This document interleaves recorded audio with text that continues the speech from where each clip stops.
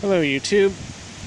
Tonight I would like to do a brief little overview of the ROG Review Outdoor Gear leather sheath and leather collar protector.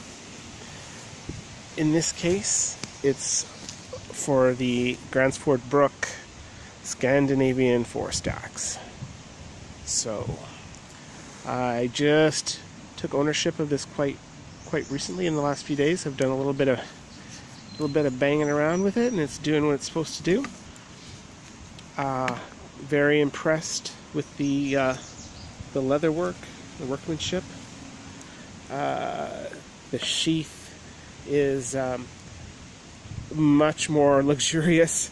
The one that comes with the Gransfors Bruk, sometimes a lot of people think it leaves a little to be desired for an axe of that caliber and cost.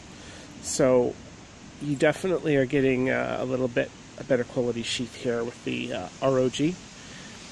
And the sheath is in the darker brown and the collar guard is in the tan, and I'll tell you why I did that. This is the natural leather color and this one is dyed, and the ROG website actually has a YouTube video, and they recommend that if you care that once it's banged up a little bit that the other color will show through, that you should stick with the natural as opposed to the dyed, because the dye doesn't of course go through all the leather, it's just on the outside. So that's why I went with this two-tone look, and personally I think it's kind of sexy. So not much to show you. Yes, I can take off the sheath one-handed while I hold the camera. And it's well made, and I have no problem doing up the strap with the collar guard in place. I did see a video where the ROG recommends you can soften the leather and stretch it if it doesn't quite fit over the collar guard, but I had no problems with mine. So, very, very well made. Hard to do one-handed. My apologies. We'll switch. There we go.